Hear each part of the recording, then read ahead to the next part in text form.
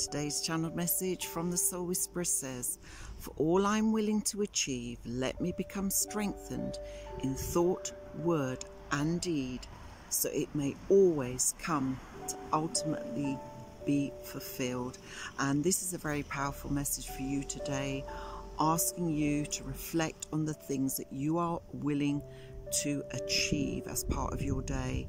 And it's asking you to be strengthened, not just in your thoughts, but also in your words and your deeds. In other words, your actions. So if you can be strengthened in your actions, your thoughts, your words and your deeds, then everything you wish to achieve today will provide that foundation of strength, and you can use that to go on and achieve and allow it to be fulfilled.